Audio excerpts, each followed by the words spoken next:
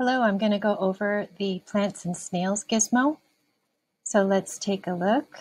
Let me see if I can move myself. Goodbye. Here are the prior knowledge questions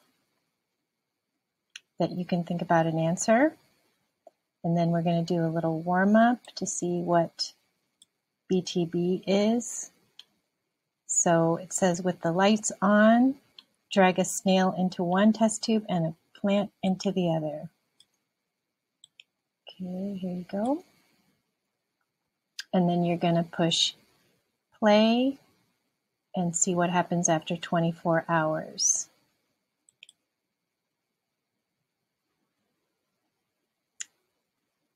Oh, the snail died.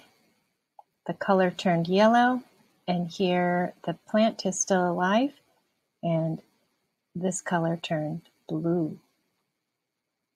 Interesting. So go ahead and write your answers.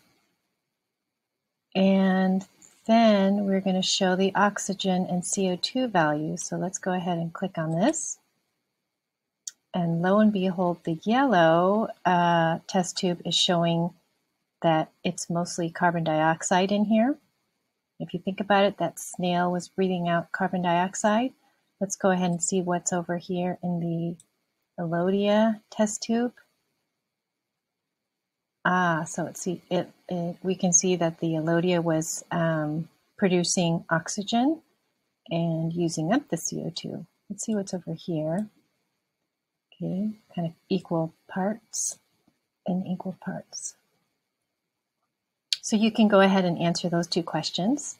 And while you're doing that, I'll show you BTB is a chemical indicator that changes when you add something acidic. So CO2 creates, causes the water to become acidic. And so that's what's changing color. So here's bromothymol blue, and the person is blowing bubbles into the water so that CO2 is going in there, and you can see that the color is changing. The more CO2 they add, it went from blue to green to yellow. So that's always fun to do in the classroom, but unfortunately, I just have to show you that one. Okay, so let's go ahead and look at activity A.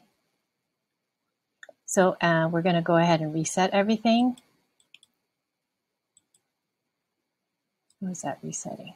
Okay, so let's go ahead and, I guess we have to get rid of our, it's resetting the indicator solution. Okay, so we're going to clear all the test tubes, and then we'll go ahead and turn on our oxygen and CO2 values. And this activity is for you to just do 5 experiments where you're going to test what happens to the BTB color when you turn the lights on or turn the lights off with different organisms. So, for example, I might want to test the plant, the snail with the lights on and the lights off. So that will be 2. And then I'm going to put my results. I might want to test, here, we'll just do 1 for an example. So let's say I want to test it with the lights on. We already saw that. So let's go ahead and try and turn the lights off. Turn the lights off. And then I'm going to go ahead and see what happens to my little snail. Sorry. So I'm going to go ahead and I'll put the snail. And this time it was with the lights off. And let's see what happened. It died, and it also has a lot of CO2. Okay, so I'll put RIP. And it has high CO2. You can put the numbers if you want, but I think we get the general idea.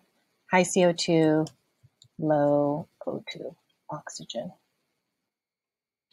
Okay, so you're going to do that Maybe you'll do that, the snail with the lights on, the plant with the lights off, plant with the lights on.